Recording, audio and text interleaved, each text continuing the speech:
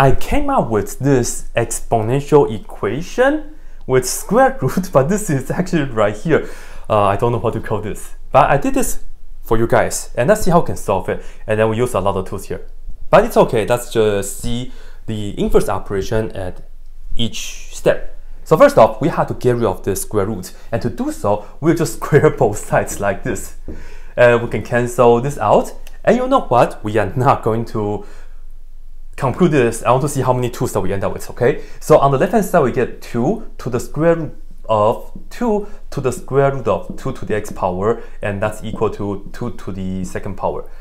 What we are going to do next is we'll just take log on both sides, but because the base right here is 2, so let's do log base 2, like so.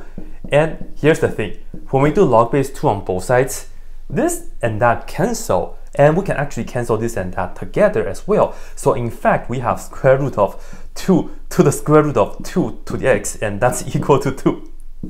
And then what do we do next? Yes, square both sides, cancel, and then we get 2 to the square root of 2 to the x, and that's equal to 2 to the 2. What do we do next? Yes, we take log base 2 on both sides. So what do we get? This and that cancel, this and that cancel. So we are going to have square root of 2 to the x being equal to just this 2 here. What do we do next? Yeah, take both sides raised to the second power, cancel, and then we get 2 to the x is equal to 2 to the 2. Yes, we are going to take log base 2 on both sides. Aha! How pretty is this, right? Because this and that cancel out, this and that also cancel out. So in fact, the answer for this right here is just equal to 2.